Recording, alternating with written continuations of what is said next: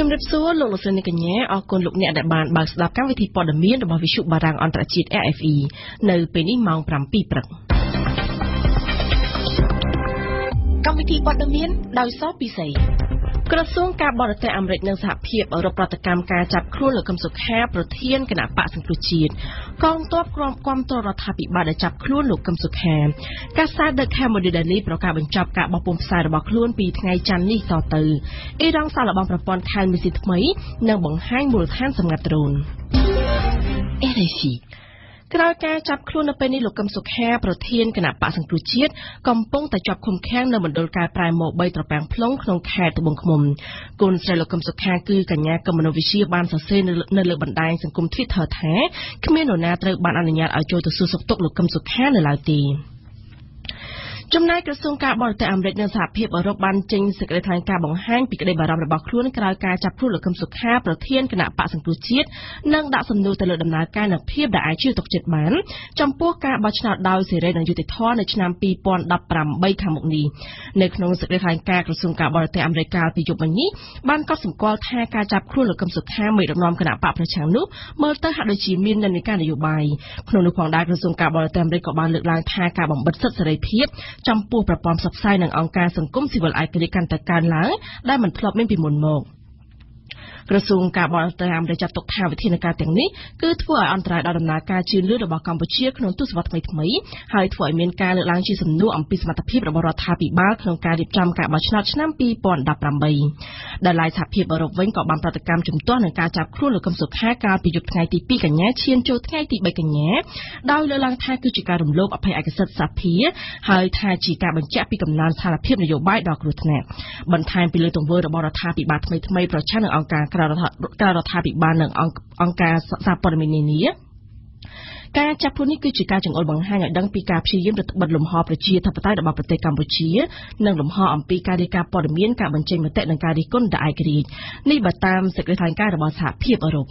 លោកលោកស្រីនាងកញ្ញាក្រៅពីនេះក៏មានផងដែរប្រតិកម្មរិះគន់បានធ្លាក់មកជាហូរហែពីសហគមន៍អន្តរជាតិផ្សេងទៀតក្រៅរដ្ឋាភិបាលចាប់ខ្លួនលោកកឹមសុខាពីបទក្បត់ជាតិប្រតិកម្មទាំងនោះក៏បានសម្ដែងក្តីបារម្ភពីដំណើរការប្រជាធិបតេយ្យនៅកម្ពុជា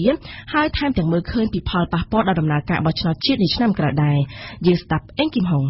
ការចាប់ខ្លួនលោកកឹមសុខាកំពុងធ្វើឲ្យស្ថានភាពវិវត្តទៅកម្រិតថ្មីមួយទៀតគួរឲ្យបារម្ភនេះគឺជាខ្លឹមសារនៃសេចក្តីថ្លែងការណ៍របស់សភាអាស៊ានខ្លំមើលសិទ្ធិមនុស្សនៅព្រឹកថ្ងៃអាទិត្យនេះសភាអាស៊ានបន្តទៀតថាគណៈការបោះឆ្នោតកំពុងខិតជិតមកដល់ការចាប់ខ្លួនលោកកឹមសុខានៅពេលនេះបានបង្ហាញកាន់តែច្បាស់ពីចេតនាបំផ្លាញគណៈបកប្រឆាំងពីសំណាក់គណៈបកកាន់អំណាចសភាអាស៊ានខ្លំមើលសិទ្ធិមនុស្សក៏សង្កត់ថាអរិយពេលជាច្រើនខែមកហើយដែលការប៉ុនប៉ងរបស់រដ្ឋាភិបាលនៅក្នុងការបំផិតបំភ័យគណៈបកប្រឆាំងចេះតែកើនឡើងហើយនៅពេលនេះវាហាក់ដូចជាលោកនាយករដ្ឋមន្ត្រីហ៊ុនសែនភ័យខ្លាចការបោះឆ្នោតហើយមិនចង់ឲ្យមានការប្រកួតប្រជែងសភាអាស៊ានខ្លំមើលសិទ្ធិមនុស្សដដែលបានអំពាវនាវឲ្យមានការដោះលែងលោកកឹមសុខាជាបន្ទាន់ដោយគ្មានលក្ខខណ្ឌចំណែកអង្គការខ្លំមើលសិទ្ធិមនុស្ស Human Rights Watch បានចេញសេចក្តីថ្លែងការណ៍មួយដោយចាត់ទុកថាស្ថានភាពសិទ្ធិមនុស្សនៅកម្ពុជាកំពុងតែដើរថយក្រោយតាមរយៈការចាប់ខ្លួនលោកកឹមសុខានាពេលនេះ Human Rights Watch ក៏បានអំពាវនាវឲ្យម្ចាស់ជំនួយបរទេសបើកកិច្ចប្រជុំជាមួយនឹងបណ្ដាស្ថានទូតកម្ពុជាប្រចាំនៅប្រទេសជាម្ចាស់ជំនួយដើម្បីពិភាក្សាពីបញ្ហានេះដែលឡែកតំណាងរាជអាមេរិកលោក Alan Lowenthal បានសរសេរនៅលើទំព័រ Facebook ថាការចាប់ខ្លួនលោកកឹមសុខាធ្វើឲ្យប៉ះពាល់យ៉ាងធ្ងន់ធ្ងរដល់ប្រជាប្រដ្ឋកម្ពុជាដោយចំពោះសិទ្ធិនយោបាយ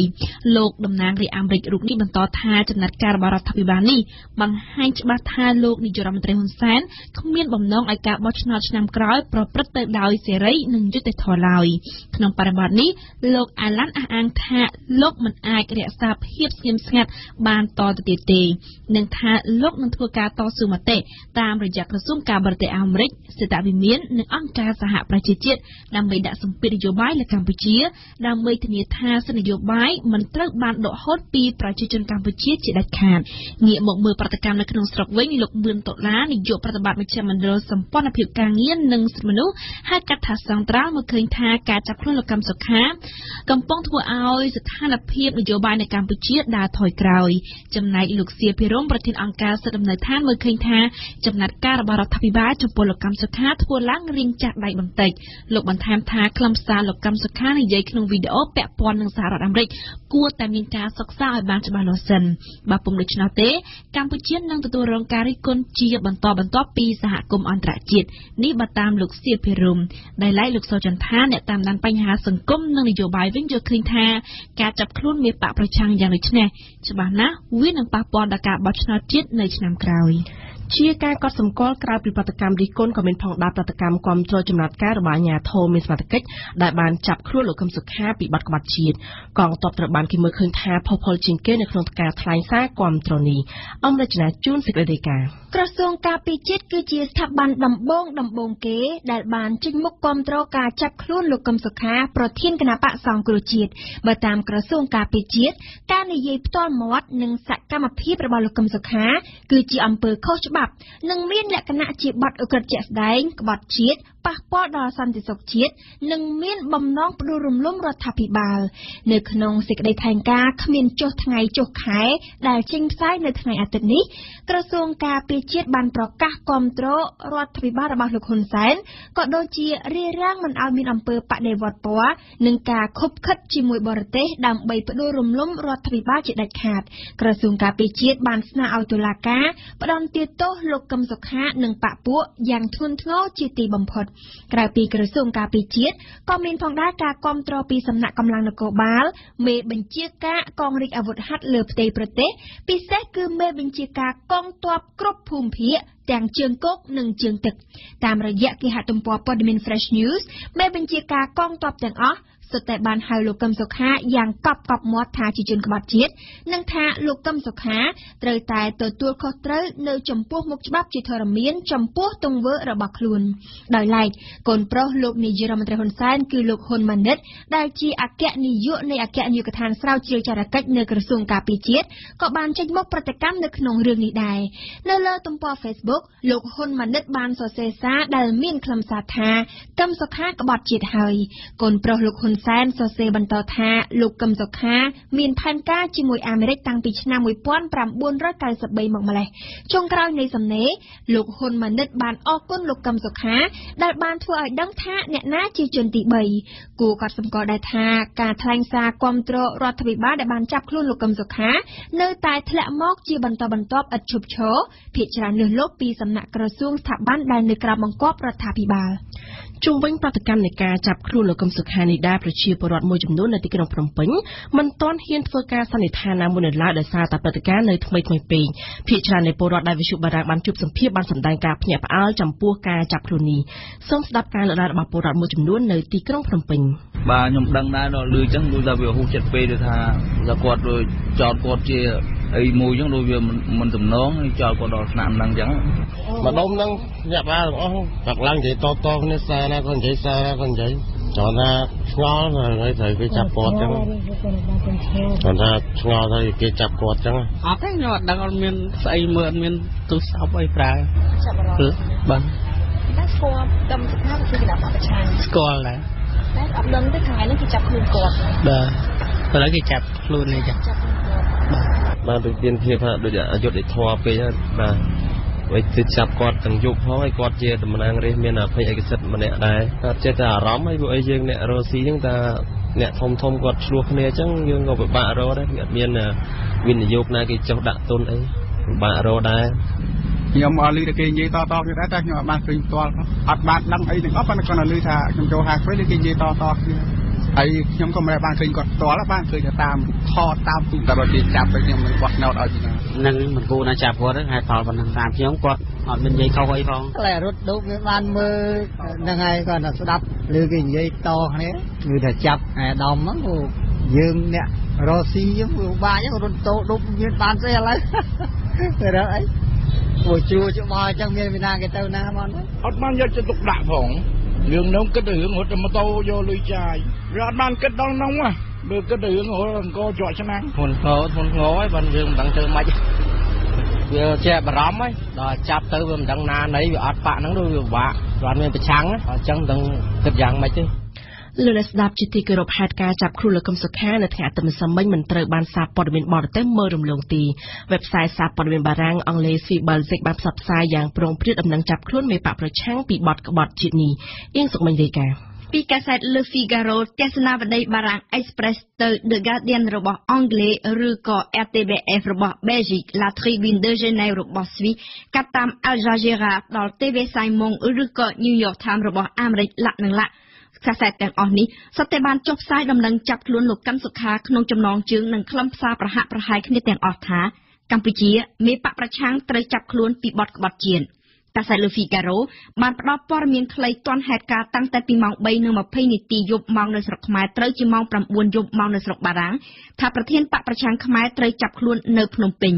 រដ្ឋាភិបាលបានចោទពីបទក្បត់ជាតិនិងមានភស្តុតាងគ្រប់គ្រាន់បញ្ជាក់អំពីអំពើក្បត់នោះមនុស្សខ្លាំងទី1នៃបកប្រឆាំងកម្ពុជាត្រូវបានប៉ូលីសចាប់ខ្លួនដល់ផ្ទះនេះបើតាម L'Express ឬក៏ TV Simon ប៉ូលីសប្រមាណ100នាក់បានទៅចាប់ខ្លួនមេបកប្រឆាំងកឹមសុខាដល់ផ្ទះតាំងពីព្រហៀមថ្ងៃអាទិត្យនេះបើតាមការជូនដំណឹងនៅក្នុង website របស់ New York Times បរិះខ្លាំងកម្ពុជាហ៊ុនសែនចាប់ខ្លួនប្រធានបកប្រឆាំងនេះជាអ្វីដែលមានសរសេរនៅក្នុង website The Guardian ដោយលម្អិតថាកឹមសុខាគឺជាគូប្រជែងដ៏សំខាន់របស់ប្រមុខរដ្ឋាភិបាលខ្មែរគ្រប់សារព័ត៌មានបរទេសទាំងអស់សុទ្ធតែបានចុះផ្សាយបន្ថែមទៀតថាលោកកឹមសុខាគឺជាមេបកប្រឆាំងដ៏ធំជាងគេនៅកម្ពុជាហើយមេដឹកនាំសំខាន់ម្នាក់ទៀតរបស់បកត្រូវបាននិរទេសខ្លួនមកជ្រកកោននៅប្រទេសបារាំងដើម្បីគេចពីការថ្កោលទោសនិងដំណើរការនីតិវិធីឬក៏ការប្រើតុលាការបង្ក្រាបនឹងបកប្រឆាំងត្រូវបានអនុវត្តធ្វើកាន់តែច្រើនឡើងនៅកម្ពុជាខណៈដែលការបោះឆ្នោតសភាឆ្នាំ 2018 កាន់តែខិតជិតចូលមកដល់គណៈបកសង្គ្រោះជាតិដឹកនាំដោយកឹមសុខាបានតាក់ទាញសម្លេងយុវជនយ៉ាងច្រើនវិតែនឹងធ្វើឲ្យបកប្រជាជនចាញ់ឆ្នោតនៅក្នុងសម័យបោះឆ្នោតឃុំសង្កាត់កន្លងទៅហើយដូច្នេះហើយបានជាបរិបទខ្លាំងហ៊ុនសែនត្រូវធ្វើគ្រប់យ៉ាងដើម្បីរក្សាអំណាចនេះជាការកត់សម្គាល់បន្ថែមរបស់សារព័ត៌មានបារាំងអង់គ្លេស Belgique Suisse អាមេរិកនិងអារ៉ាប់ដដែលទាំងអស់នោះដោយលោកលានបានជ្រាបហើយថាលោកកឹមសុខាត្រូវបានសមត្ថកិច្ចចាប់ខ្លួនកាលពីយប់រំលងអាទិត្យថ្ងៃសៅរ៍ឈានចូលថ្ងៃអាទិត្យទី 3 ខែកញ្ញាពីបទក្បត់ជាតិភ្លាមក្រោយការចាប់ខ្លួនលោកកឹមសុខារដ្ឋាភិបាលកម្ពុជាបានចេញសេចក្តីថ្លែងការណ៍មួយដោយបញ្ជាក់ថាមេបកប្រឆាំងរូបនេះបានខົບខិតគ្នាជាមួយបកពួកដែលជាបរទេសធ្វើឲ្យប៉ះពាល់ដល់កម្ពុជាយ៉ាងណាក៏ដោយគណៈបកប្រឆាំងបានច្រានចោលការលើកឡើងនេះនិងហៅការចាប់ខ្លួនលោកកឹមសុខាថាធ្វើឡើងក្រោមហេតុផលនយោបាយបំពានច្បាប់និងរដ្ឋធម្មនុញ្ញលោកស្ដាប់រហូតមកដល់ពេលនេះក្រុមមេធាវីគណៈបកសង្គ្រោះជាតិកំពុងសិក្សាទៅលើវីដេអូឃ្លីបជាង10នាទីដែលកំពុងចែកផ្សាយយ៉ាងប្រងព្រាតពេញបណ្ដាញសង្គមវីដេអូដែលអាជ្ញាធរអះអាងថាជាភស្តុតាងមួយសំខាន់ជាដល់ការចាប់ខ្លួនលោកកឹមសុខា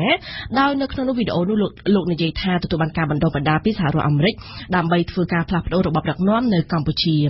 ចំពោះលោកមេធាវីសំសុគង្គក្នុងនាមជាអ្នកច្បាប់មួយរូបបានបញ្ជាក់ប្រាប់វិទ្យុបារាំងនៅថ្ងៃអាទិត្យថាការចាប់ខ្លួនលោកកឹមសុខាធ្វើឡើងដោយខុសនីតិវិធីដោយសារតែការចោះចាប់ខ្លួននេះធ្វើឡើងទាំងពាក់កណ្ដាលយប់ទោះជាសមត្ថកិច្ចអះអាងថាជាបទល្មើសជាក់ស្ដែងក៏ដោយសមត្ថកិច្ចគួរតែចាំដល់ម៉ោង 6 ព្រឹកសិនម្យ៉ាងទៀតការចាប់ខ្លួននេះធ្វើឡើងដោយគ្មានដីកាពីតុលាការសូមអញ្ជើញស្ដាប់ប្រសាសន៍របស់លោកសំសុគង្គបាទតែតកតូនទៅនឹងការចាប់ខ្លួនហើយនឹងការខកខ្លួនហើយនឹងការយកទៅឃុំខ្លួននេះបើតាមខ្ញុំទទួលបាន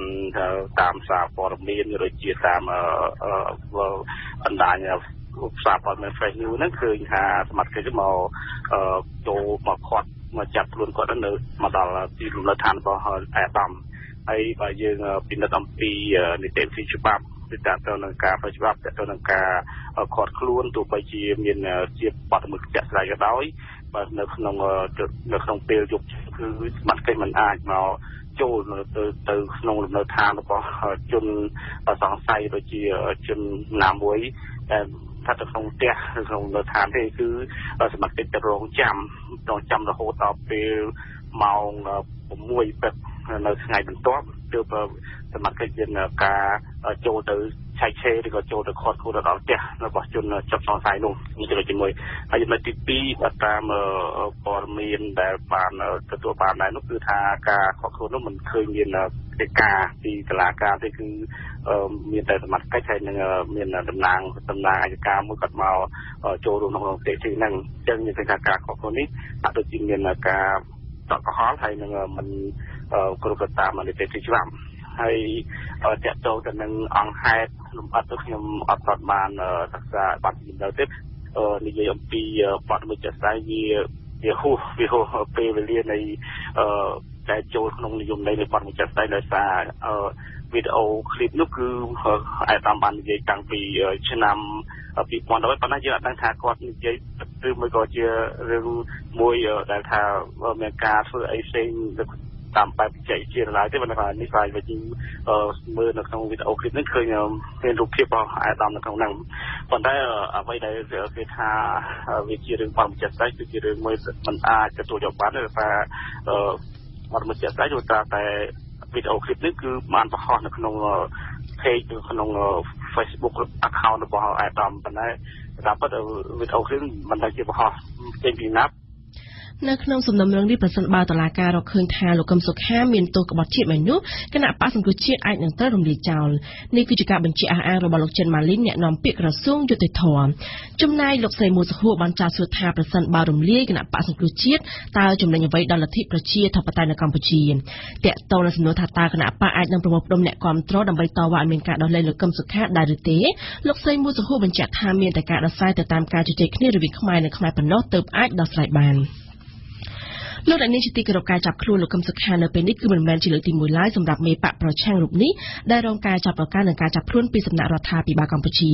តទៅនេះយ៉ាងរស័ព្ទសូមរំលឹកត្រួសត្រាសអំពីការចាប់ខ្លួនលោកកឹមសុខាតាំងពីពេលកន្លងមកក្នុងដំណើរជីវិតនយោបាយលោកកឹមសុខាបានជួបតែភាពរងកម្មតាមរយៈការគំរាមកំហែងការចាប់ប្រកាន់និងការចាប់វាយខ្នោះបញ្ជូលគុកពីសំណាក់អាជ្ញាធរកម្ពុជាតាក់ទងនឹងបទចោទផ្សេងគ្នាឆ្នាំមុនលោកកឹមសុខាត្រូវបានបង្ខំចិត្តបង្ខាំងខ្លួនឯងនៅទីស្នាក់ការគណៈបកសង្គ្រោះជាតិអស់ជាច្រើនខែដោយសារតែសំណុំរឿងស្នេហាលួចលាក់ជាមួយកញ្ញាខុមច័ន្ទតារាទីហៅស្រីមុំរឿងរ៉ាវនេះបានបែកធ្លាយតាមរយៈ Facebook កាលពីដើមឆ្នាំ2016ប៉ុន្តែរឿងនេះមិនមែនធ្ងន់ធ្ងរនោះឡើយរឿងដែលធ្ងន់ធ្ងរនោះគឺរឿងដែលលោកកឹមសុខាបដិសេធមិនព្រមចូលខ្លួនតាមការកោះហៅរបស់តុលាការក្រុងភ្នំពេញចំនួន2លើកក្នុងនាមជាសាក្សីទាក់ទិននឹងសំណុំរឿងស្នេហានោះអัยការអមសាលាដំបងរាជធានីភ្នំពេញបានចោទថាការប្រព្រឹត្តរបស់លោកកឹមសុខាដែលមិនបានចូលខ្លួនមកឆ្លើយបំភ្លឺទាំង2លើកនោះគឺជាបទល្មើសតាមមាត្រាទី538នៃក្រមព្រហ្មទណ្ឌនៅទីបំផុតតុលាការបានសម្រេចដាក់ពន្ធនាគារចំនួន5ខែនិងពិន័យជាប្រាក់ចំនួន8សែនរៀលពីបទបដិសេធក្នុងការចូលខ្លួនប៉ុន្តែលោកកឹមសុខាមិនបានអនុវត្តទោសនោះឡើយដោយលោកសំងំលាក់ខ្លួននៅក្នុងស្នាក់ការគណៈបកសង្គ្រោះជាតិអស់ជាច្រើនខែនៅទីបំផុតកាលពីដើមខែធ្នូឆ្នាំ2016លោកកឹមសុខាត្រូវបានព្រះមហាក្សត្រព្រះរាជទានលើកលែងទោសរឿងមួយផ្សេងទៀតកាលពីអំឡុងឆ្នាំ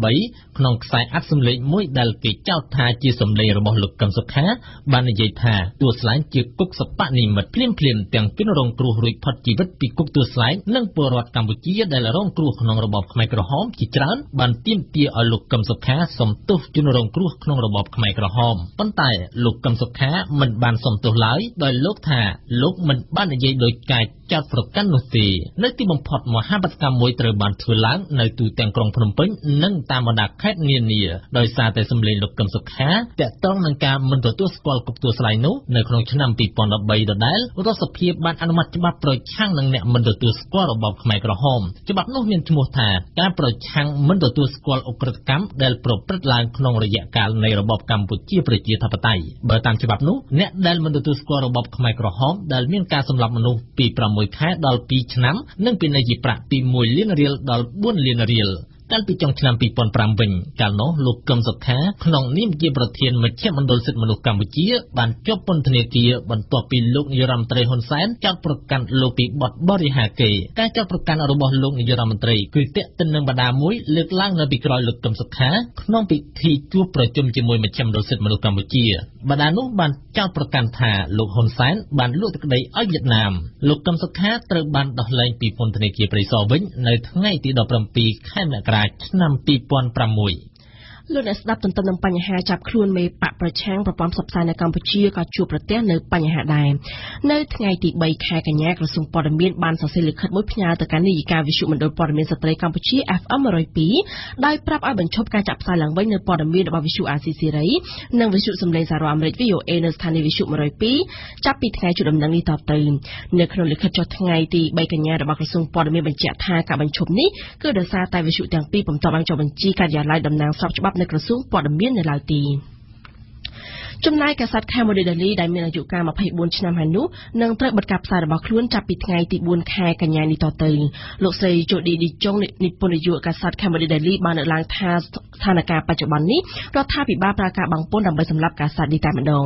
លោកស្រីជូឌីបានបញ្ជាក់ថាលោកស្រីមិនដឹងថាកាសែតនេះនឹងធ្វើអ្វីបន្តទៀតទេលោកស្រីលើកឡើងថាគណៈកាសែតនៅទីនេះគឺមានភាពរហ័សរហួនវាងវៃហើយលោកស្រីចង់ឲ្យពួកគេបន្តការងារនេះទៀតដើម្បីចូលរួមចំណែកក្នុងវិស័យព័ត៌មាន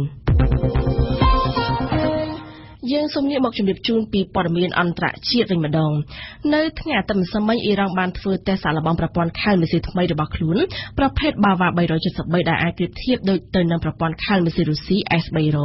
មុននឹងប្រគល់ទៅកងប្រដាប់អាវុធជាតិប្រើប្រាស់នៅរវាងខែមីនាឆ្នាំ2018ទន្ទឹមនឹងការផ្តល់ព័ត៌មានស្តីពីការសាកល្បងមីស៊ីល Made in Iran ទូរទស្សន៍ជាតិក៏បានបង្ហាញមូលដ្ឋានសម្ងាត់ផលិតដ្រូនប្រយុទ្ធនិងដ្រូនអង្គាតយើងស្ដាប់អៀងសុកមិញប្រព័ន្ធខែមីស៊ីលដែលផលិតនៅអ៊ីរ៉ង់ Bava 373និងដែលមានផ្នែកខ្លះខុសពីប្រព័ន្ធ S300 របស់រុស្ស៊ីនឹងត្រូវយោធាអ៊ីរ៉ង់យកទៅប្រើប្រាស់ទន្ទឹមនឹងប្រព័ន្ធខែមីស៊ីលរុស្ស៊ីតែម្ដងប្រព័ន្ធទាំងមូលត្រូវបានបង្ហើយនិងធ្វើតេស្តសាកល្បងយ៉ាងត្រឹមត្រូវនេះបើតាមការប្រកាសរបស់អគ្គមេបញ្ជាការកងទ័ពអាកាសអ៊ីរ៉ង់អ៊ីរ៉ង់បានសម្រេចបង្កើតខែមីស៊ីលដោយខ្លួនឯងតាំងតែពីឆ្នាំ2010មកនៅពេលដែលរុស្ស៊ីបានផ្អាកឈប់បញ្ជូនប្រព័ន្ធខែមីស៊ីល S300 មកឲ្យទេអ៊ីរ៉ង់ក្រោយកិច្ចព្រមព្រៀងអន្តរជាតិស្តីអំពីកម្មវិធីនុយក្លេអ៊ែរនាឆ្នាំ2015ដែលអ៊ីរ៉ង់សន្យាអភិវឌ្ឍតែកម្មវិធីនុយក្លេអ៊ែរស៊ីវិលនិងសន្តិភាពសុទ្ធសាធនោះរុស្ស៊ីក៏បានមានសិទ្ធិបញ្ជូនខែមីស៊ីល S300 និងបរិក្ខារផ្សេងៗទៀតមកឲ្យអ៊ីរ៉ង់វិញជាថ្មីនិងសម្រាប់ការពារមជ្ឈមណ្ឌលនុយក្លេអ៊ែរក៏ប៉ុន្តែអ៊ីរ៉ង់នៅតែមានមហិច្ឆតាដាច់ខាតអភិវឌ្ឍសមត្ថភាពយោធារបស់ខ្លួនដោយបានបង្ហាញជាសាធារណៈនៅខែសីហាឆ្នាំ2016ប្រព័ន្ធខែមីស៊ីល Bava 373ដំបូងរបស់ខ្លួនជាមួយនឹងការធ្វើតេស្តសាកល្បងនៅថ្ងៃអាទិត្យនេះមុននឹងអាចយកទៅប្រើប្រាស់បាននៅត្រីមាសទី1នាដើមឆ្នាំ2018កាលពីថ្ងៃសៅរ៍រដ្ឋមន្ត្រីក្រសួងការពារជាតិថ្មីអ៊ីរ៉ង់ក៏បានបញ្ជាក់ទៀតថាអ៊ីរ៉ង់មានផែនការពិសេសសម្រាប់អភិវឌ្ឍសមត្ថភាពមីស៊ីលទៀតសេចក្តីថ្លែងការណ៍នេះធ្វើឡើងក្នុងខណៈដែលអ៊ីរ៉ង់និងអាមេរិកកំពុងតែប្រឈមមុខដាក់គ្នាយ៉ាងតានតឹងនិងក្រោយពីសភាអ៊ីរ៉ង់ទើបតែនឹងបានអនុម័តគម្រោងបង្កើនថវិកាយ៉ាងសន្ធឹកសន្ធាប់សម្រាប់កម្មវិធីបាឡីស្ទីកក្រៅអំពីបង្ហាញប្រព័ន្ធខែមីស៊ីលថ្មីអ៊ីរ៉ង់ក៏បានបង្ហាញមូលដ្ឋានសម្ងាត់របស់ខ្លួនមួយទៀតនៅកណ្ដាលវាលខ្សាច់ដែលមានផលិតដ្រូនប្រយុទ្ធផងនិងដ្រូនឆ្លូបការផងរាប់សិបគ្រឿងដ្រូនឬក៏ឥន្ទ្រីហោះនេះមានសមត្ថភាពវាយប្រហារសត្រូវតាំងតែពីមូលដ្ឋានតែម្ដងក្នុងរយៈពេលតែប៉ុន្មានឆ្នាំចុងក្រោយនេះសោះអ៊ីរ៉ង់បានផលិតដ្រូនប្រយុទ្ធនិងឆ្លូបការជាច្រើនគ្រឿងក្រោមសំណែករិះគន់ជាញឹកញាប់ពីសហរដ្ឋអាមេរិកសហរដ្ឋអាមេរិកធ្លាប់បានអះអាងថាមានគ្រោះថ្នាក់ដ្រូនអ៊ីរ៉ង់វិសបុកកងទ័ពអាកាសនៅក្នុងអាមេរិកនៅក្នុងឈូងសមុទ្រពាក់ពី3ដងហើយក៏ប៉ុន្តែត្រូវបានបញ្ជាដោយប្រផិតបំផុយបំផុតកាលពីខែសីហាកន្លងទៅកូរ៉េខាងជើងបានប្រកាសឲ្យដឹងនៅថ្ងៃអាទិត្យទី3កញ្ញាថាខ្លួនពិតជាបានធ្វើការសាកល្បងប្រកបដោយជោគជ័យនៅក្របបែកអ៊ីត្រូសែនការសាកល្បងក្របបែកប្រភេទនេះត្រូវធ្វើឡើងក្រោមដីនិងដែលឥទ្ធិពលរបស់វាប្រៀបដូចនឹងការគ្រោះរញ្ជួយដីក្នុងកម្រិតដល់ 6.3 រិចទ័រនេះគឺជាការសាកល្បងនុយក្លេអ៊ែរលើកទី6ពីសំណាក់កូរ៉េខាងជើងគិតតាំងពីឆ្នាំ2006សហគមន៍អន្តរជាតិមានទាំងចិននិងរុស្ស៊ីដែលជាសម្ព័ន្ធមិត្តរបស់របបក្រុងព្យុងយ៉ាងបានថ្កោលទោសទៅលើការសាកល្បងនុយក្លេអ៊ែររបស់កូរ៉េខាងជើងនៅពេលនេះលោកប្រធានាធិបតីកូរ៉េខាងត្បូងបានស្នើឲ្យដាក់ទ័ពទណ្ឌកម្មថ្មីចាស់ដៃលើកូរ៉េខាងជើងយើងបញ្ចប់ព័ត៌មានអន្តរជាតិនៅប្រទេសរុស្ស៊ីនៅថ្ងៃអាទិត្យម្សិលមិញបានទាមទារឲ្យអាមេរិកកាត់ឡើងវិញអំពីការសម្ដែងរបស់អាមេរិកដែលឲ្យក្រុងម៉ូស្គូបិទទ្វារការិយាល័យការទូតរបស់រុស្ស៊ីនៅសហរដ្ឋអាមេរិកហើយថាក្រុងវ៉ាស៊ីនតោនបានដើរតួនាទីស្នូលក្នុងការធ្វើឲ្យចំណងនៃប្រទេសទាំងពីរកាន់តែអាក្រក់ក្រុង Washington កាលពីថ្ងៃប្រហ័សកន្លងទៅដើម្បីជាការសងសឹកនៅក្រុង Moscow ដែលបញ្ជាឲ្យអាមេរិកកាត់បន្ថយបុគ្គលិកការទូតអាមេរិកនៅរុស្ស៊ីនោះបានបញ្ជាឲ្យរុស្ស៊ីបិទការិយាល័យការទូតមួយចំនួននៅសហរដ្ឋអាមេរិកវិញ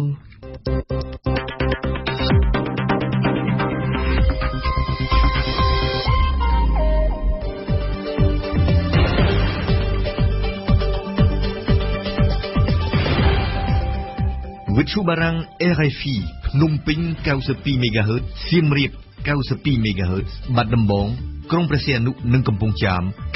94.5 MHz លោកអ្នកស្ដាប់ជាទីមេត្រីជាបន្តទៀតនេះលោកអ្នកនាងនឹងបានស្ដាប់ដំបូងគឺជានាទីព្រឹត្តិការណ៍កម្ពុជាប្រចាំថ្ងៃរបស់យ៉ារ៉ាសាត់ដែលលើកឡើងអំពីព្រឹត្តិការណ៍នានាក្រោយការចាប់ខ្លួនលោកកឹមសុខាប្រធានគណៈបកសង្គ្រោះជាតិនៅក្នុងនាទីទស្សនព្រឹត្តិការណ៍ពិភពលោកលោកអ្នកនឹងបានស្ដាប់បូលីដាវីតបញ្យល់អំពីតើលោកប្រធានរដ្ឋាភិបាលដូណាល់ត្រាំនឹងសម្រេចចិត្តបែបណាចំពោះជោគវាសនាយុវជនគ្មានលិខិតស្នាមស្នាក់នៅស្របច្បាប់នាទីទស្សនសារព័ត៌មាននៅថ្ងៃនេះគឺជាការរៀបចំជូនដោយវ៉ាន់ស្គុនធានិងចុងបញ្ចប់នៃកម្មវិធីព័ត៌មានលោកអ្នកនាងនឹងបានស្ដាប់នាទីបទជការរបស់អំណាវិនដែលលើកឡើងអំពី2ខែក្រោយជាប់ឆ្នោតសមាជិកឃុំគណៈបកប្រជាធិបតេយ្យមូលដ្ឋាននៅខេត្តកំពតធ្វើសាលាឃុំបានមួយព្រឹត្តិការណ៍កម្ពុជាប្រចាំថ្ងៃលោកកឹមសុខាប្រធានគណៈបកសង្គ្រោះជាតិត្រូវបានអាជ្ញាធរមានសមត្ថកិច្ចចាប់ខ្លួននៅផ្ទះរបស់លោកស្ថិតនៅក្នុងខណ្ឌទួលគោករាជធានីភ្នំពេញការចាប់ខ្លួននេះធ្វើឡើងក្រោយមានការចុះផ្សាយនិងចែករំលែកតគ្នានៅវីដេអូខ្លីរបស់លោកកឹមសុខាថ្លែងទៅកាន់ពលរដ្ឋរស់នៅបរទេសមួយក្រុមនៅក្នុងវីដេអូនោះលោកកឹមសុខាបានលើកឡើងអំពីយុទ្ធសាស្ត្រនយោបាយរបស់លោកដែលលោកថាមានការគាំទ្រពីសហរដ្ឋអាមេរិកជាការឆ្លើយតបអ្វីដែលលោកកឹមសុខាបានថ្លែងកាលពីពេលនោះរដ្ឋាភិបាលកម្ពុជាបានចោទលោកកឹមសុខាថាជាផែនការប៉ុនប៉ងផ្ដួលរំលំរដ្ឋាភិបាលតទៅនេះសូមស្ដាប់សេចក្តីរាយការណ៍របស់យ៉ារ៉ាសាត់ដូចតទៅសង្ឃឹមថាទាំងអស់គ្នានឹងយល់ថាហេតុអ្វីបានជាមានរឿងនេះកើតឡើងហើយខ្ញុំសូមឲ្យយប់មិញនេះយើងទៅចាប់លោកកឹមសុខាទាំងយប់អំពីទោសក្បត់ជាតិតែម្ដងហេតុអីបានយើងត្រូវចាប់បើគ្មានរឿងធ្ងន់ធ្ងរយើងមិនចាំបាច់ចាប់ធ្វើអីទេតែរឿងនេះវាធ្ងន់ពេកហើយវាកំពុងតែឈានបដាហើយយើងក៏បានស្វែងរកអាបាតដៃទី3ជាណាឥឡូវយើងរកឃើញអាបាតដៃទី3ហើយខ្ញុំសូមឲ្យអ្នកទាំងអស់គ្នាឥឡូវព្រឹកមិញនេះបានប្រចាំងគ្រប់ទូរទស្សន៍ហើយវីដេអូនេះវាវែងបន្តិចតែបើវីដេអូចាក់ទាំងអស់អានឹងស្ថានទម្ងន់នោះវាកាន់តែធ្ងន់ហើយប៉ុន្តែរឿងក្បត់ជាតិហើយដែលមានចែងនៅក្នុងក្រមព្រហ្មទណ្ឌតម្រូវឲ្យចាប់ខ្លួនហើយមិនត្រូវបរទេសណាមកលូកលាន់ចំពោះកិច្ចការរបស់កម្ពុជាទេជាពិសេសអ្នកដែលបានដៃទី3ដែលធ្លាប់ប្រើលន់នល់ធ្វើរដ្ឋប្រហារក្រោយពីការចាប់ខ្លួននេះគណៈបកសង្គ្រោះជាតិបានចេញសារថ្កោលទោសនិងបានចាត់រដ្ឋាភិបាលថាធ្វើឡើងយ៉ាងតក់ក្រហល់ក្នុងហេតុផលនយោបាយនិងជាទង្វើរំលោភច្បាប់ក្នុងពេលដែលលោកកឹមសុខាជាតំណាងរាស្ត្រដែលមានអភ័យឯកសិទ្ធិគណៈបកសង្គ្រោះជាតិក៏អំពាវនាវឲ្យដោះលែងលោកកឹមសុខាជាបន្ទាន់ដោយឥតលក្ខខណ្ឌសេចក្តីថ្លែងការណ៍នេះក៏ស្នើឲ្យសហគមន៍អន្តរជាតិធ្វើអន្តរាគមន៍ដោះលែងនិងបញ្ឈប់ការគំរាមកំហែងគៀបសង្កត់តាមគ្រប់រូបភាពពីអាជ្ញាធរមានសមត្ថកិច្ចមកលើគណៈបកនិងថ្នាក់ដឹកនាំគណៈបកប្រឆាំងគ្រប់លំដាប់ថ្នាក់ទៀតផងតើតើនឹងការចាប់ខ្លួនលោកកឹមសុខាត្រូវបានលោកស្រីមូសុខហួរអនុប្រធានគណៈបកសង្គ្រោះជាតិអះអាងថាជាសកម្មភាពខុសច្បាប់ដែលមានចែងអំពីអភ័យឯកសិទ្ធិរបស់តំណាងរាស្ត្រគណៈបកសង្គ្រោះជាតិសូមបញ្ជាក់ជូនបងប្អូនប្រជាពលរដ្ឋជនរួមជាតិថាទី1ការចាប់ខ្លួនលោកប្រធានកឹមសុខាជាប្រធាននៃគណៈបកសង្គ្រោះជាតិហើយជាអ្នកតំណាងរាស្ត្រទៀតនោះគឺជាការចាប់ខ្លួនដោយតក់ក្រហល់ដោយខុសនីតិវិធីដាក់ឲ្យនឹងរដ្ឋធម្មនុញ្ញនៃព្រះរាជាណាចក្រកម្ពុជាដែលចែងអំពីអភ័យឯកសិទ្ធិនៃអ្នកតំណាងរាស្ត្រទី2គណៈបកសង្គ្រោះជាតិសូមបញ្ជាក់ម្ដងទៀតថាអំពាវនាវដល់សហគមន៍អន្តរជាតិដែលជាសហប្រទេសលោកហត្ថលេខាជាហត្ថលេខីនៃកិច្ចព្រមព្រៀងទីក្រុងប៉ារីស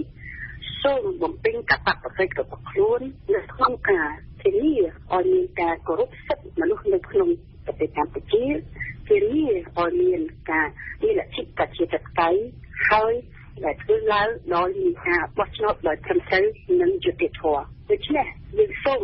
ឲ្យមានការដោះលែងលោកប្រធានកឹមសុខាដែលជាបន្ទាន់ដើម្បីឲ្យយើងជាខ្មែរទាំងអស់គ្នាកសាងលទ្ធិប្រជាធិបតេយ្យជាមួយគ្នាតាមរយៈការបោះឆ្នោតត្រឹមត្រូវនិងយុត្តិធម៌ដោយដល់ឱកាសសុខជូនទៅដល់ម្ចាស់ឆ្នោតជាអ្នកសម្រេចដែលឡែកចំពោះរឿងនេះផងដែរត្រូវបានក្រុមសង្គមស៊ីវិលលើកឡើងស្រដៀងគ្នាថាគឺជាការអនុវត្តផ្ទុយពីគោលការណ៍ច្បាប់នាយកប្រតិបត្តិមជ្ឈមណ្ឌលសម្ព័ន្ធភាពការងារនិងសិទ្ធិមនុស្សលោកមឿនដុល្លារលើកឡើងថាការចាប់ខ្លួនលោកកឹមសុខាធ្វើឡើងផ្ទុយពីគោលការណ៍ព្រហ្មទណ្ឌដែលលោកថាមិនអនុញ្ញាតឲ្យសមត្ថកិច្ចចូលទៅចាប់ខ្លួនដល់ក្នុងផ្ទះទាំងកណ្ដាលយប់បែបនេះ ចំណុចទី1នេះគឺខ្ញុំចង់សម្ដៅថាការចាប់ខ្លួនហ្នឹងគឺមានភាពមិនប្រក្រតីពាក់ព័ន្ធនឹងសេដ្ឋីឬក៏ផ្លូវច្បាប់នឹងចំណុចទី1ចំណុចទី2ខ្ញុំថាស្ថានភាពនយោបាយប្រទេសកម្ពុជាហ្នឹងកំពុងតែដើរថយក្រោយហើយស្ថានភាពនោះវាកែទៅពេលដែលមានការចាប់ខ្លួនមានរំលងគណៈបកប្រឆាំងមួយដែលមានកម្លាំងអត់តែគ្នាជាមួយនឹងគណៈបកចំណាយគណៈបកមួយដែលមានកម្លាំងខ្លាំងអត់មានដៃគូប្រកួតដែលមានកម្លាំងសហការគ្នាអាហ្នឹងគេ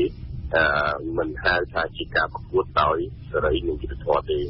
ចំណុចទី3យើងឃើញថាការចោទប្រកាន់ការលើកឡើងនេះតែងតែដាក់ទៅតំណែងជាមួយសហរដ្ឋអាមេរិកអញ្ចឹងណាហើយខ្ញុំមើលទៅឃើញថាស្ថានភាពនេះវាជាលបែងមួយគ្រោះថ្នាក់សម្រាប់កម្ពុជាយើងដឹងថាសេដ្ឋកិច្ចយើងមកដល់ពេលនេះយើងនៅក្នុងផ្អែកទីផ្សារទីផ្សារដែលសំខាន់របស់កម្ពុជាគឺអឺរ៉ុបហើយនឹងរដ្ឋអាមេរិកបើកាលណាយើងធ្វើអីដែលធ្វើឲ្យប៉ះពាល់ទៅដល់តំណែងការទូតឬក៏បើសិនជាអាមេរិកគេ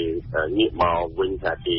កាត់បន្ថយការនាំចូលទំនិញសម្ភារៈទាំងអស់ហ្នឹងអាហ្នឹងគឺថាជាធ្វើឲ្យពលរដ្ឋយើងដែល70,000ឬក៏80,000នាក់ដែលកំពុងធ្វើការនៅក្នុងវិស័យហ្នឹងទៅតែអត់ការងារធ្វើហើយសេដ្ឋកិច្ចយើងនឹងធ្លាក់ចុះមកវិញអានេះជាចំណុចដែលខ្ញុំមើលទៅឃើញជាលបែងដែលគឺថាបំផុតសម្រាប់កម្ពុជាយើងគួរតែពិចារណាឡើងវិញចំណែកលោកសៀភិរមប្រធានអង្គការសិទ្ធិលំនៅឋានលើកឡើងថាចំណាត់ការរបស់រដ្ឋាភិបាលចំពោះលោកកឹមសុខាធ្វើឡើងរៀងចាស់ដៃបន្តិចលោកបន្ថែមថារដ្ឋាភិបាលគួរសិក្សាឲ្យបានច្បាស់លាស់លើកខ្លឹមសារក្នុងវីដេអូនោះជាមុនបន្ទាប់មកចាត់វិធានការតាមក្រោយលោកថាការធ្វើបែបនេះគឺដើម្បីជៀសវាងការរិះគន់ជាបន្តបន្ទាប់ពីសហគមន៍អន្តរជាតិបាទយើងយល់ឃើញថាចំណាត់ការរបស់រដ្ឋាភិបាលលោកមានការតឹងសាច់ដុំរៀងចាស់ដៃបន្តិចបាទពីព្រោះថាបើសិនជាលោកកឹមសុខាគាត់មានទោសក្បត់ជាតិហើយបានជាសភាទទួលស្គាល់គាត់ជាសមាជិកសភាហើយមករហូតឲ្យគាត់ធ្វើជាគណៈបករហូតមកដល់ពេលនេះហើយខ្ញុំគិតថាសារដែលគាត់និយាយនេះដូចជាយូរតែហើយបើសិនមិនច្រឡំអាចដើមឆ្នាំឬក៏កាលពីឆ្នាំមុនអីចឹងណាបាទអញ្ចឹងខ្ញុំគិតថាគួរតែមានការសិក្សាឲ្យបានច្បាស់លាស់ពីព្រោះគាត់ជាលេខបកនយោបាយមួយហើយយើងធ្វើយ៉ាងនេះវាធ្វើឲ្យមានប្រតិកម្មច្រើនពីឆាកអន្តរជាតិក៏ដូចជាប្រជាពលរដ្ឋខ្មែរបាទចំពោះអ្នកតាមដានសង្គមនិងនយោបាយលោកសូចន្ទាក៏យល់ឃើញថាការអនុវត្តនេះធ្ងន់ពេកនិងលោកស្នើឲ្យមានការស៊ើបអង្កេតឲ្យបានច្បាស់លាស់ខ្ញុំមើលទៅទោសក្បត់ជាតិដែលមានចែងនៅក្នុងច្បាប់វាហាក់ដូចជាមានសភាពធ្ងន់ធ្ងរដែលត្រូវការស៊ើបអង្កេតត្រូវការពិនិត្យមើលឲ្យបានច្បាស់លាស់ពិតប្រាកដមិនធ្វើការចោទប្រកាន់នរណាម្នាក់ថាជាជនក្បត់ជាតិចំពោះករណីនេះខ្ញុំគិតថាវាជារឿងនយោបាយច្រើនជាងរឿងច្បាប់ទៅវិញទៀតជាការឆ្លើយតបអ្នកនាំពាក្យទីស្តីការគណៈរដ្ឋមន្ត្រីលោកផៃស៊ីផានលើកឡើងថាការចាប់ខ្លួនលោកកឹមសុខាធ្វើឡើងតាមច្បាប់មិនពាក់ព័ន្ធនយោបាយនោះឡើយអានេះគេចាប់តែគេលើកនិយាយឲ្យយើងចាប់ហើយខ្លួននឹងតាមអំណាចច្បាប់ផ្ទៃចែងដូចជាទោសក្បត់នៃរដ្ឋតែគេមានចែងនៅក្នុងព្រំប្រទល់វិស័យដែរហើយជាជាងខាងសង្គមនោះមិនមែនរដ្ឋាភិបាលនោះគាត់ថាគេការចាត់ខ្លួនដោយរឿងនយោបាយនឹងជារឿងអបអរពីគាត់តែតាំងខ្លួនជាក្រុមឯករាជ្យគឺគាត់មិនទទួលស្គាល់ច្បាប់គាត់មិនទទួលស្គាល់ទៅបីទៅជានីតិវិធីបន្តិចតែនេះជារឿងរបស់គាត់ចំពោះអ្នកនាំពាក្យក្រសួងយុតិធធម៌លោកចិនម៉ាលីនក៏បានបញ្ជាអំពីការចាប់ខ្លួនរបស់លោកកឹមសុខាយ៉ាងដូចនេះដែរបាទយើងឃើញថាវីដេអូនេះគឺបានថតតាំងពីឆ្នាំ2013មែនក៏ប៉ុន្តែសកម្មភាពនៃការចាក់ផ្សាយវីដេអូនេះគឺបានបន្តរហូតដល់ជិតមិញទៅពេលចាប់ខ្លួននេះតែម្ដងអញ្ចឹងបានជាសមត្ថកិច្ចកំណត់ថាបទល្មើសនេះគឺជាបទល្មើសជាក់ស្ដែងណាទោះបីជាទង្វើប្រព្រឹត្តហ្នឹងវានៅពីមុនយូរមកហើយក៏ដោយក៏ប៉ុន្តែសកម្មភាពនៃការផ្សព្វផ្សាយទង្វើហ្នឹងវាកើតហើយកើតទៀតរហូតមកដល់ពេលចាប់ខ្លួននោះអាហ្នឹងគឺស្ថិតនៅក្នុងបទល្មើសជាក់ស្ដែងហើយអញ្ចឹងបានជាសមត្ថកិច្ចគាត់មានចំណាត់ការក្រោមប្រភេទបទល្មើសជាក់ស្ដែងលោកចិនម៉ាលីនបន្តថាគណៈបក្សសង្គ្រោះជាតិអាចនឹងត្រូវរំលាយចោលប្រសិនបើរកឃើញថាលោកកឹមសុខាមានទោសមែន បាទហ្នឹងទៅតាមបទបញ្ញត្តិនៃច្បាប់ស្តីពីគណៈបកនយោបាយផ្លូវរបស់យើងតែកាលណាប្រធានគណៈបកគាត់បានប្រតិបត្តិល្មើសគាត់ខ្លាចទៅជាទណ្ឌចិត្តហើយវាអាចប៉ះពាល់ទៅនឹងកម្មវិធីនយោបាយរបស់គណៈបកណាអាចមានការរំលាយគណៈបកឬមួយក៏ចំណាត់ការផ្សេងទៀតទៅបញ្ញត្តិនៅក្នុងច្បាប់ស្តីពីគណៈបកនយោបាយផ្លូវរបស់យើងបាទចំពោះការលើកឡើងរបស់លោកចិនម៉ាលីនលោកស្រីមូសុកហួរអនុប្រធានគណៈបកសង្គ្រោះជាតិបានចោទជាសំណួរថាបើឈានដល់ការរំលាយគណៈបកសង្គ្រោះជាតិមែនតើបានប្រយោជន៍អ្វីឬចំណេញអ្វីដល់លទ្ធិប្រជាធិបតេយ្យកម្ពុជាចំពោះយើងសូមឲ្យពិចារណាទាំងអស់គ្នាក្នុងនាមយើងជាថ្នាក់ដឹកនាំក្តីក្នុងនាមយើងជាប្រជាពលរដ្ឋក្តីក្នុងនាមយើងជាខ្មែរទាំងអស់គ្នាបើសិនជាឈានទៅដល់ការរំលាយគណៈបកសង្គ្រោះជាតិបានប្រយោជន៍អ្វីចំណេញអ្វីដល់លទ្ធិប្រជាធិបតេយ្យដល់ប្រទេសជាតិយើងនេះជាសំណួរដែលខ្ញុំចាំសូមឲ្យយើងអ្នកដឹកនាំទាំងអស់ថ្នាក់ដឹកនាំនៃខ្មែរយើងទាំងអស់ប្រជាពលរដ្ឋទាំងអស់គ្នាតើចង់ឲ្យមានការចូលរួមនៃគណៈបកសង្គ្រោះជាតិដើម្បីឈានទៅរកការបោះឆ្នោតត្រឹមត្រូវនិងយុត្តិធម៌ទេនេះជាសំណួរចំពោះយើងវិញយើងនៅតែរក្សាចំហរបស់យើងទុកថាគណៈបកសង្គ្រោះជាតិជាគណៈបកស្របច្បាប់បានបំពេញកាតព្វកិច្ចរបស់ខ្លួនក្នុងនាមជាគណៈបកស្របច្បាប់ហើយកំពុងតែត្រៀមខ្លួនរៀបខ្លួន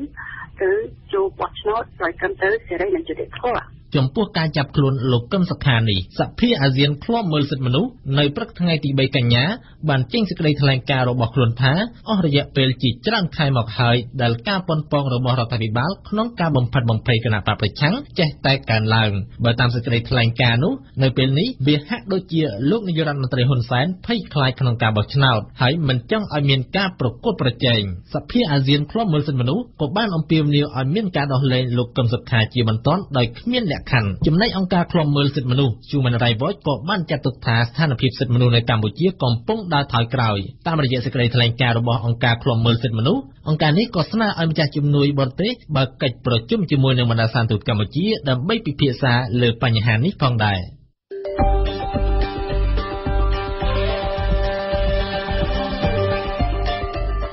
ព័ត៌មានទាំងនេះអាចអានឬស្ដាប់ឡើងវិញនៅក្នុងគេហទំព័ររបស់យើង www.khmer.rfi.fr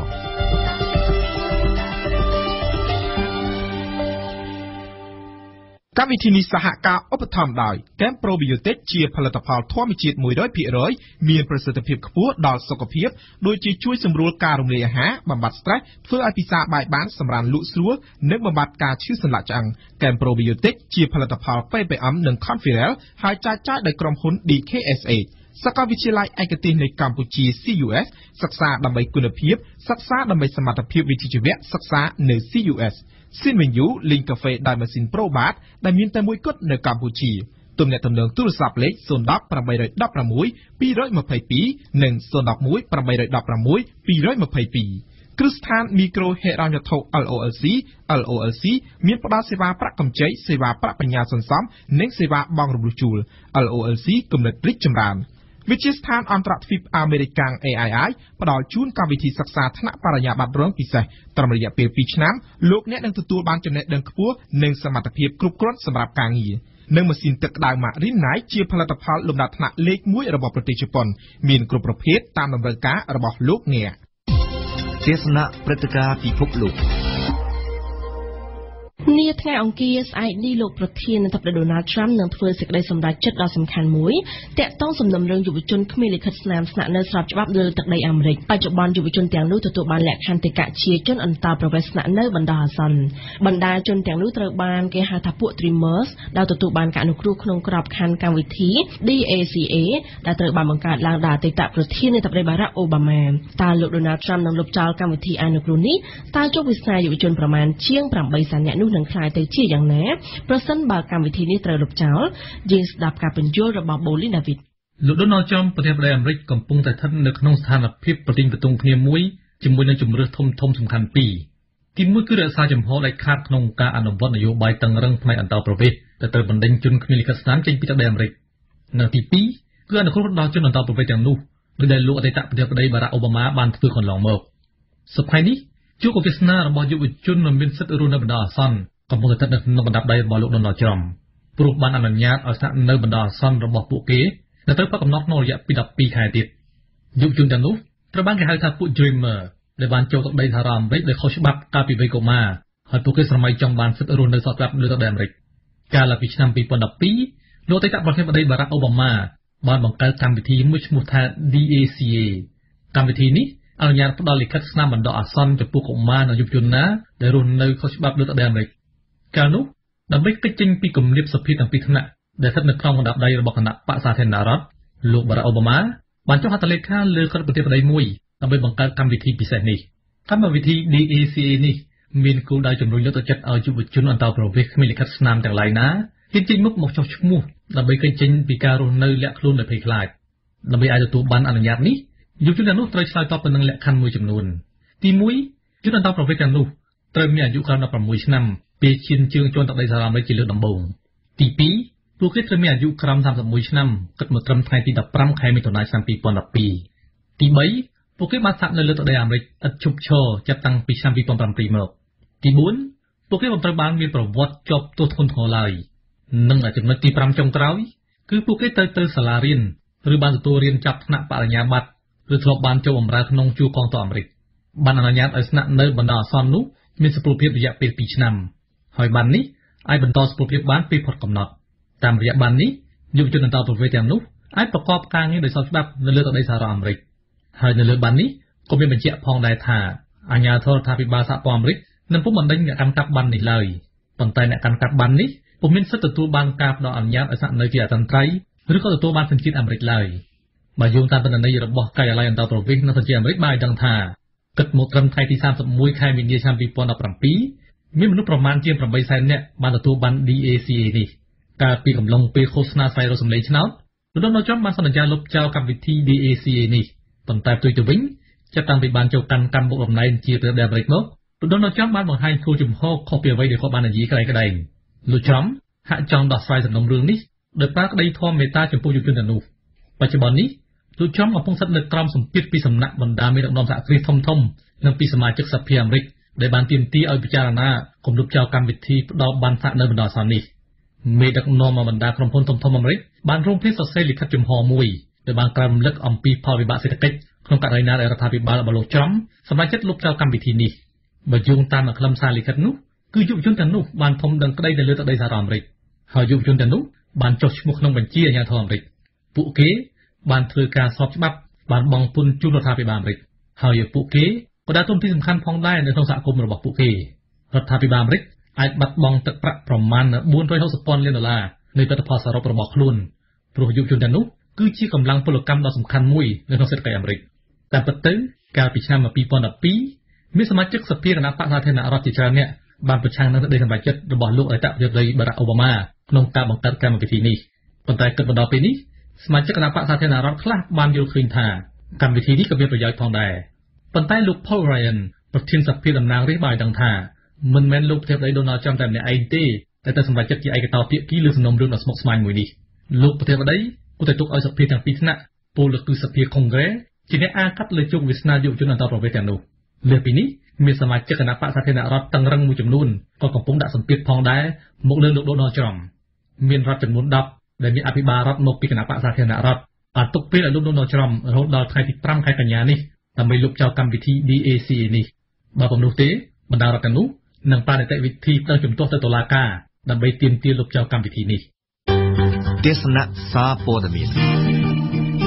តើអត្ថបទកាសែតដែលបានបោះពុម្ពផ្សាយនៅថ្ងៃនេះនិយាយពីអ្វីខ្លះយើងស្ដាប់ការអធិប្បាយរបស់វ៉ាន់ស្គុនធាដូចតទៅការចាប់ខ្លួនលោកកឹមសុខាប្រធានគណៈបកសង្គ្រោះជាតិទាំងកដាយុគបានក្លាយជាប្រធានរឿងសំខាន់នៅលើទំព័រមុខរបស់កាសែតនានានៅថ្ងៃនេះកាសែត Khmer Times បានរំលេចរូបភាពលោកកឹមសុខាក្នុងសម្លៀកបំពាក់អាវពណ៌សកំពុងឈរថ្លែងមួយស្លឹកធំនៅលើទំព័រមុខរបស់ខ្លួនតែម្ដងអមដោយរូបភាពនេះកាសែតបានដាក់ចំណងជើងធំជាភាសាអង់គ្លេសថាភាពចលាចលលោកកឹមសុខាត្រូវចាប់ខ្លួនមរណភាពនៃកាសែត The Cambodia Daily និងការបាក់បែកនៃលទ្ធិប្រជាធិបតេយ្យកាសែតភ្នំពេញប៉ុស្តិ៍នៅថ្ងៃនេះក៏បានរំលេចនៅរូបភាពលោកកឹមសុខាមួយស្លឹកធំនៅលើទំព័រមុខរបស់ខ្លួនផងដែរតែជារូបភាពលោកកឹមសុខាកំពុងត្រូវបានប៉ូលីសខ្មែរចាប់ខ្លួនកាលពីពាក់កណ្ដាលយប់ថ្ងៃសៅរ៍កន្លងទៅ រូបភាពនេះគឺលំអសាច់រឿងថាកូនលោកកឹមសុខានិងមន្ត្រីជាន់ខ្ពស់គណៈបកសង្គ្រោះជាតិមួយចំនួនទៀតអាចនឹងត្រូវចាប់ខ្លួនខណៈលោកកឹមសុខាត្រូវបានបញ្ជូនទៅកាន់គុកត្រពាំង ប្លង់រឿងតាក់ទងនឹងលោកកឹមសុខានេះកាសែតភ្នំពេញប៉ុស្តិ៍បានសរសេរដល់ទៅ2ចំណងជើងឯណោះសម្រាប់ទំព័រមុខរបស់គេនៅថ្ងៃនេះ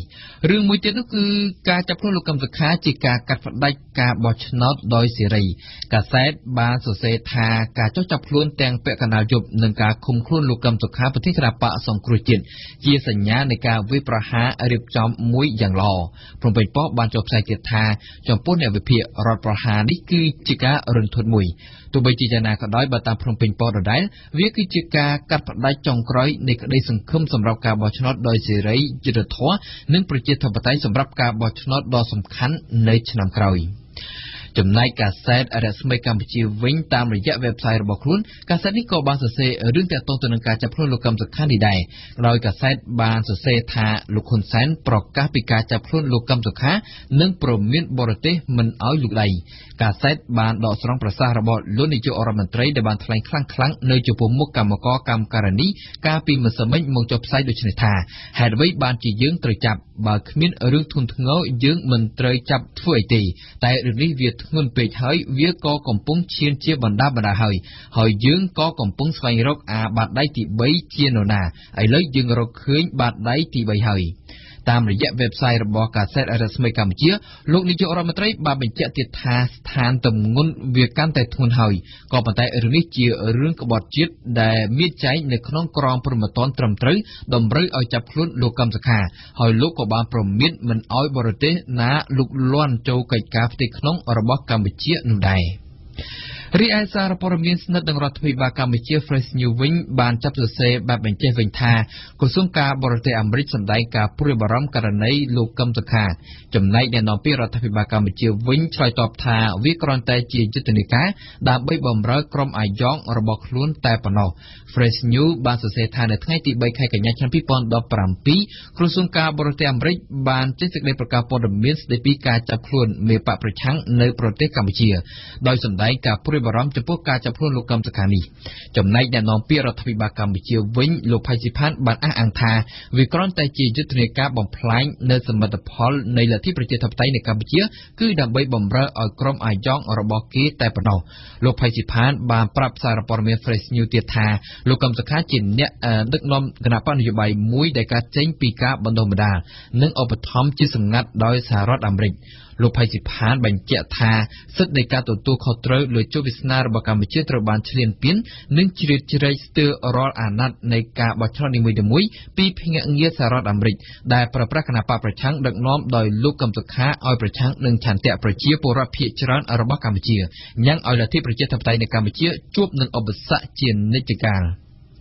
ងាកចេញពីប្រធានរឿងដ៏ក្តៅគគុកមួយនេះយើងងាកទៅចាប់អារម្មណ៍រឿងក្តៅមួយទៀតដែរនៅថ្ងៃនេះគឺការបិទកាសែត The Cambodia Daily កាសែតភ្នំពេញប៉ុស្តិ៍បានដាក់ចំណងជើងធំនៅលើទំព័រមុខរបស់ខ្លួនថាកាសែត The Cambodia Daily នឹងត្រូវបិទទ្វារចាប់ពីថ្ងៃច័ន្ទនេះទៅកាសែតបានរាយការណ៍ថាកាសែត The Cambodia Daily ដែលបានដំណើរការនៅកម្ពុជាអស់រយៈពេលជាង24ឆ្នាំមកហើយដែលត្រូវបានមជ្ឈដ្ឋានជាច្រើនចាត់ទុកថាជាកាសែតដែលហ៊ានសរសេរព័ត៌មានពិតពីភាពអសកម្មនៅក្នុងសង្គមកម្ពុជាបានប្រកាសបិទដំណើរការបោះពុម្ពផ្សាយរបស់ខ្លួនបន្ទាប់ពីរដ្ឋាភិបាលទើបតែបានតម្រូវឲ្យបង់ពន្ធជាង$6 លានអាមេរិកដែលកាសែតនេះមិនបានបង់ពន្ធអស់រយៈពេលជាង10ឆ្នាំមកហើយចំពោះរឿងនេះសារព័ត៌មាន Fresh News វិញបានចាប់សរសេរថាលោកគង់វិបុលប្រកាសថាបើទោះបីជាកាសែត The Cambodia Daily បិទក៏ដោយក៏បំណុលពន្ធត្រូវតែសងអ្នកទទួលខុសត្រូវក៏មិនអាចចាកចេញពីកម្ពុជានោះទេ Fresh News បានចុះផ្សាយថាបន្ទាប់ពីកាសែតបរទេស The Cambodia Daily បានប្រកាសបិទការផ្សាយរបស់ខ្លួននៅថ្ងៃទី4ខែកញ្ញាឆ្នាំ2017នេះដោយពុំមានលទ្ធផលបង់ពន្ធជូនរដ្ឋាភិបាលកម្ពុជាតាមការកំណត់នោះភ្លាមលោកគង់វិបុលអគ្គនាយកនៃអគ្គនាយកដ្ឋានពន្ធដារបានថ្លែងថាបើទោះបីជាកាសែត The Cambodia Daily ប្រកាសបិទនៅថ្ងៃនេះក៏ដោយក៏បំណុលពន្ធត្រូវតែសងការអនុវត្តច្បាប់សារពើពន្ធត្រូវតែអនុវត្តហើយអ្នកទទួលខុសត្រូវក៏មិនអាចចាកចេញពីកម្ពុជានោះដែរ យើងបញ្ចប់នីតិទេសនាសារព័ត៌មាននៅថ្ងៃនេះដោយសារព័ត៌មានអនឡាញថ្មីបានចាប់អារម្មណ៍ទៅលើរឿងក្រសួងព័ត៌មានឲ្យវិទ្យុស្ត្រី102ជប់ផ្សាយព័ត៌មានវិទ្យុអាស៊ីសេរីនិង VOA ថ្មីបានចុះផ្សាយថាក្រសួងព័ត៌មានបានចេញសេចក្តីជូនដំណឹងដល់វិទ្យុមណ្ឌលព័ត៌មានស្ត្រីកម្ពុជា102បញ្ឈប់ការផ្សាយឡើងវិញនៅព័ត៌មានរបស់វិទ្យុអាស៊ីសេរីនិង VOA ចាប់ពីថ្ងៃនេះតទៅបើតាមថ្មីហេតុផលដែលក្រសួងហាមមិនឲ្យវិទ្យុនេះផ្សាយវិទ្យុបរទេសទាំងពីរនេះគឺដោយសារតែក្រសួងរកឃើញថាវិទ្យុអាស៊ីសេរីនិងវិទ្យុ VOA ពុំទាន់បានចុះបញ្ជីការិយាល័យតំណាងស្របច្បាប់នៅក្រសួងព័ត៌មាននៅឡើយទេបទយោកាគណៈបកប្រជាធិបតេយ្យមូលដ្ឋានបានឈ្នះអាសនៈសមាជិកក្រុមប្រឹក្សាឃុំចំនួន5ក្នុងខេត្តចំនួន3ក្នុងការបោះឆ្នោតឃុំសង្កាត់កន្លងមកនេះលោកអូនសុផលដែលបានជាប់ជាជំទប់ទី2ឃុំដំណាក់សុក្រំស្រុកដងតុងខេត្តកំពតបាននិយាយថា2ខែក្រោយជាប់ឆ្នោតគាត់បានគៀងគរថវិកាពីពលរដ្ឋធ្វើសាលាឃុំបានមួយយឺស្ដាប់អំណាវិនមូលដ្ឋានឃុំរបស់ខ្ញុំហ្នឹងគឺជាឃុំនៅជនបទមួយព្រោះវាជនបទដាច់ស្រយាលហើយជាជនអាចរស់ស៊ីមួយថ្ងៃរស់មួយថ្ងៃលោកអ៊ុនសុផលគឺជាសមាជិកក្រុមប្រឹក្សាឃុំម្នាក់ដែលកើតចេញពីការបោះឆ្នោតក្រុមប្រឹក្សាឃុំសង្កាត់កាលពីពេលថ្មីនេះគាត់ជាសមាជិកក្រុមប្រឹក្សាឃុំដំណាក់សុក្រំស្រុកដងតុងខេត្តកំពតបន្ទាប់ពីបានជាប់ឆ្នោតនៅក្នុងរយៈពេលប្រមាណជា2ខែមកនេះគាត់និយាយថាគាត់បានប្រួយផ្ដើមគំនិតសាងសង់អគារទីស្នាក់ការឃុំដំណាក់សុក្រំមួយឡើងដើម្បីជាកន្លែងផ្ដល់សេវាសាធារណៈជូនប្រជាពលរដ្ឋឃុំដំណាក់សុក្រំដែលជាឃុំមួយរបស់ខេត្តកំពតពីមុនមានសាលាឃុំទ្រុឌទ្រោមឥឡូវសាលាឃុំគឺគេធ្វើបាន9ម៉ែត្របណ្ដោយទៅ6ម៉ែត្រកម្ពស់3ម៉ែត្រធ្វើអំពីបេតុងរៀបឥដ្ឋហើយនឹងមានបន្ទប់2ហើយមានជាអត្តរោយើងចំណាយទឹកប្រាក់អស់ប្រហែលជា16លានរៀលលោកអ៊ុនសុផលនិងគណៈបកប្រជាធិបតេយ្យមូលដ្ឋានបានរាប់នៅអ្វីដែលលោកសុផលបានធ្វើនោះថាជាលទ្ធផលសំខាន់មួយរបស់គណៈបកប្រជាធិបតេយ្យមូលដ្ឋានយ៉ាងហើយគឺជាដំបូងគឺខ្ញុំក៏សូមថ្លែងអំណរគុណចំពោះបងប្អូនសមាជិកសមាជិកាអ្នកដឹកនាំគណៈបកប្រជាធិបតេយ្យមូលដ្ឋានទាំងអស់ដែលបានបង្កើតឡើងឲ្យមានគណៈបកប្រជាធិបតេយ្យមូលដ្ឋាននេះហើយធ្វើឲ្យមានឱកាសមានក្រុមប្រឹក្សាឃុំចំនួន5កៅអីនៅក្នុងប្រទេសទាំងមូលក្នុងនោះមានខ្ញុំមួយចំណែកដែរជាគណៈបកថ្មីអះអាងថាមានកម្មវិធីនយោបាយប្រជាធិបតេយ្យពីក្រោមមកលើគណៈបកប្រជាធិបតេយ្យមូលដ្ឋានបានធ្វើសមាជកាលពីពាក់កណ្ដាលខែសីហាកន្លងមកនេះសមាជដែលរៀបចំឡើងចំពេលដែលគណៈបកនេះមានកំណើត2ឆ្នាំផងដែរទើបតែបង្កើតតែទទួលបានការគាំទ្រពីពលរដ្ឋជាប់ជាសមាជិកក្រុមប្រឹក្សាឃុំចំនួន5អាសនៈនៅក្នុងការបោះឆ្នោតក្រុមប្រឹក្សាឃុំសង្កាត់អាណត្តិទី4នេះគណៈបកប្រជាធិបតេយ្យមូលដ្ឋាននឹងចូលរួមការបោះឆ្នោតជាតិនៅឆ្នាំ2018ខាងមុខទៀតលោកអ៊ុនសុផលបានលើកឡើងពីអ្វីដែលជាស្នាដៃរបស់គាត់នៅក្នុងពេលដែលគណៈបកនេះរៀបចំសមាជរបស់ខ្លួននោះជាសមាជលើកទី1នៅឯទីស្នាក់ការកណ្ដាលរបស់គណៈបកក្នុងរាជធានីភ្នំពេញកាលពីថ្ងៃទី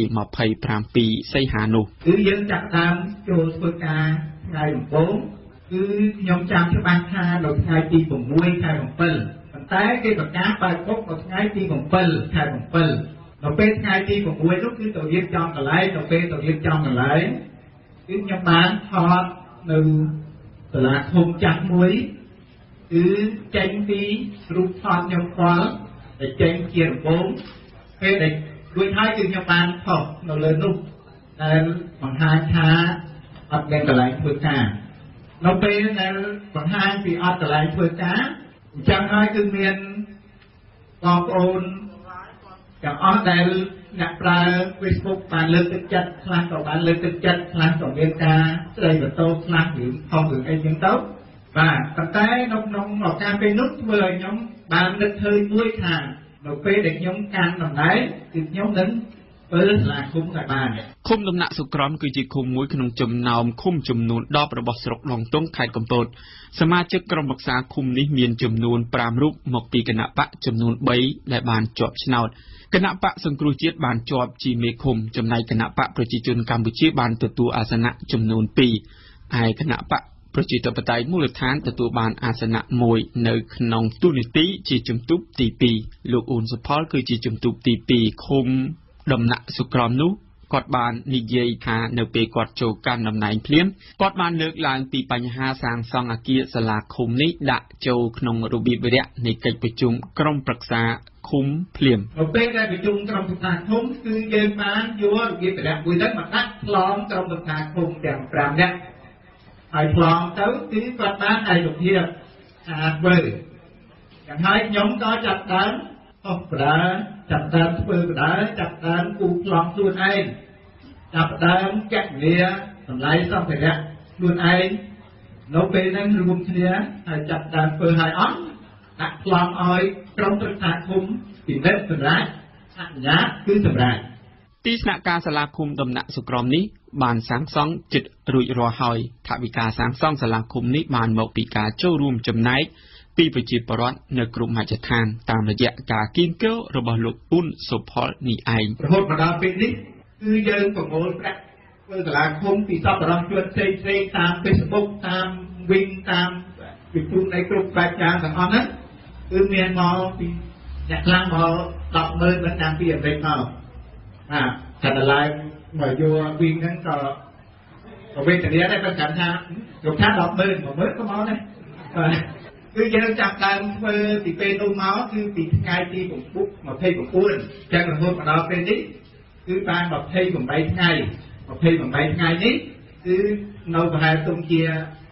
ខ្ញុំគិតថាប្រហែលទុំជាជាង10ថ្ងៃទៀតហើយព្រោះជំរុញចង់ឲ្យចុះឈ្មោះប៉ុន្តែចុះឈ្មោះបោះឆ្នោតប៉ុន្តែហើយជាមិនហើយទេគឺយើងលោកអ៊ុនសុផលបាននិយាយថាមុននឹងចូលរួមជាមួយសកម្មភាពនយោបាយរបស់គណៈបកប្រជាធិបតេយ្យមូលដ្ឋានកាលពី2ឆ្នាំមុនគាត់ជាបុគ្គលិកអង្គការសមាគមដែលចុះតាមសហគមន៍នៅក្នុងឃុំដំណាក់សុក្រមនេះតែម្ដងលោកបាននិយាយថាគាត់មានស្នាដៃមួយចំនួននៅក្នុងការអភិវឌ្ឍសហគមន៍របស់គាត់បរដ្ឋអាជ្ញាធរថ្នាក់លើបានស្គាល់គាត់ច្រើនអ្នកនៅពេលដែលយើងចូលធ្វើការនៅក្នុងក្រុមប្រឹក្សាឃុំយើងនឹងដឹងចាត់ថាបែបភាពមកពីគណៈបកផ្សេងៗខុសគ្នាគឺមានកម្រិតខុសគ្នាទាំងអស់ប្រទេសកម្ពុជាមានឃុំសង្កាត់ចំនួន1646និងមានសមាជិកក្រុមប្រឹក្សាឃុំសង្កាត់ដែលជាប់ឆ្នោតចំនួន11572នាក់ដែលបានកើតចេញពីការបោះឆ្នោតកាលពីដើមខែកក្កដាឆ្នាំ2017នេះ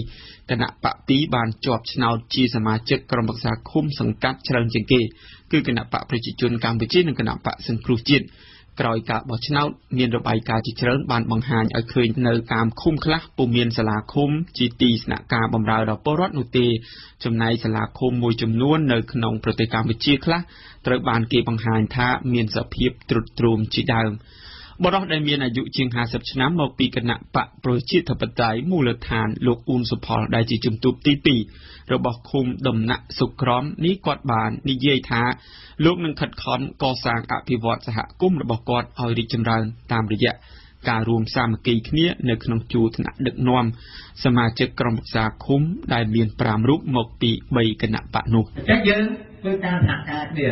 ចឹងធ្វើឲ្យឃុំខ្ញុំគិតថាធ្វើឲ្យឃុំដំណាក់ក្រមហើយទៅជាគំរូឧទាហរណ៍មួយសម្រាប់ឃុំដំណាក់ក្រោយនៅក្នុងខេត្តកំពតជាពិសេសនៅប្រទេសកម្ពុជា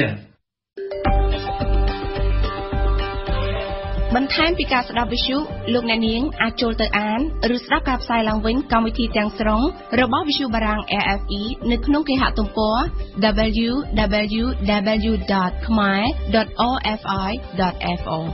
ឬជាភាសាបារាំង www.khmer.rfi.fr